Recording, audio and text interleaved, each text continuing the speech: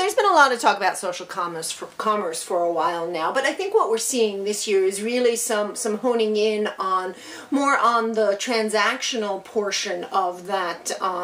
scenario. So, in the past, there's been a lot of, use of using social to sort of drive referrals to an e-commerce site, where, to sort of describe,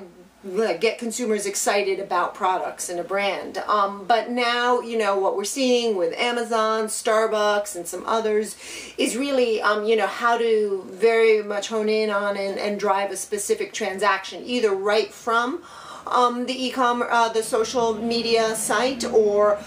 through a sort of direct connection to an e-commerce site. And I think this is a key development that's going to really help us sort of hone in and clarify just exactly what is the potential for social to drive